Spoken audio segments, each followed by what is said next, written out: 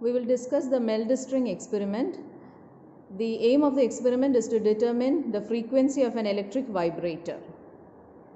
The apparatus includes an electric vibrator. To one end of the vibrator we have tied up a string, and the other end we have a mass span, and we can give mass, or we can place masses into that mass span so that we can vary the tension in the string. When we switch on the vibrator, the vibrations of the vibrator will be fed to the string. This is the longitudinal mode of vibrations, because the vibrations are fed to the string along the direction of the string. So this is actually the longitudinal mode of vibration. Standing waves will be produced on the stretched string, and as you zoom in, you can see there are regions of maximum amplitude, and that is called as the antinodes, and regions of minimum amplitude, and that is called as the nodes.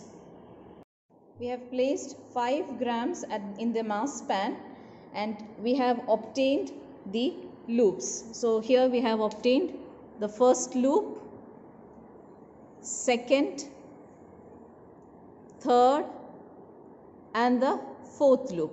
But in this experiment we should have only the well-defined number of loops. So we avoid the first and the last loop. So we'll avoid the first and the last loop. So now we have the number of well-defined loops as 1, 2. So we have 2 well-defined loops in our experiment. After counting the number of well-defined loops, we have to measure the distance of this loop, or the length of the loops. So for that we have to just measure the distance between the 2 pointers using a meter scale. So we'll measure the distance. So this is how you measure the distance. So towards the end we can see that the length of the loop is 97 centimeter. So this is our tabular column. So first we have to enter the mass of the pan, and that is provided in your lab manual itself.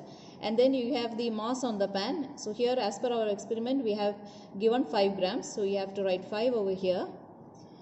And then you have to calculate the length of the well-defined loops. So we had 97 centimeter, that was the length of the well-defined loops, and the number of loops is 2. So from here you can find out the length of one loop. So that becomes small l. And then you have the total mass, capital M. So m by L square will give you, you can find out m by L square. Now to repeat the experiment, we have to vary the mass on the pan. The mass of the pan will remain a constant, but on varying the mass on the pan you can do the repetitions. So as we vary the mass on the pan, the number of loops and also the length of the well-defined loops will vary. But finally towards the end, the m by L square value will remain a constant. So you can take the final m by L square value, the average of the m by L square value, and then you can substitute into this equation n is equal to square root of g by m by L square, where m is actually the mass density, and that everything is given inside the manual itself. So when you enter all these values, you get the frequency of the vibrator in hertz. We will have a quick review of what we have learned so far. So standing waves will be produced in a stretched string when it is set into vibration by a vibrator, and our aim is to find out the frequency of this vibrator. So as we have seen in our experiment, we could observe nodes and antinodes in our experiment, and the observations are, we have the length of the string which is given, the mass of the string is also given, and from these two data you can calculate the linear density.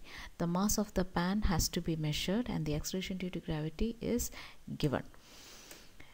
Now the tabular column, the entries has to be made, like the mass of the pan is to be measured, the mass on the pan Q is 5 grams as we have did in our experiment, so we can calculate the total mass.